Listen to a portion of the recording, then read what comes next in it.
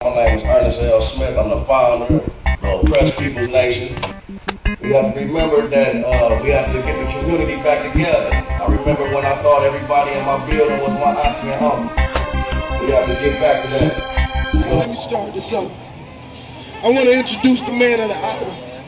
This man called me and he said, I want you to be my chairman of this organization called Oppressed People Nation.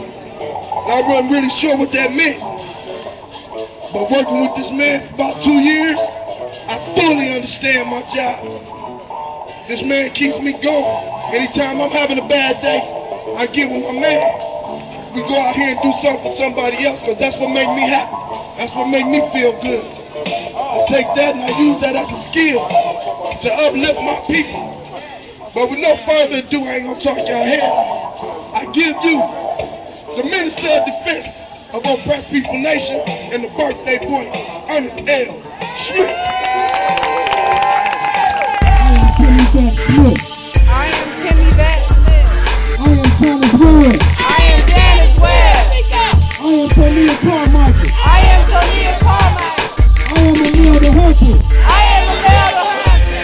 I am Crystal Dozier. I am Crystal Dozier. I'm a black man such as Martin Court stands up to self-empowerment of his community. The power structure stands at people to neutralize, discredit, and destroy that person.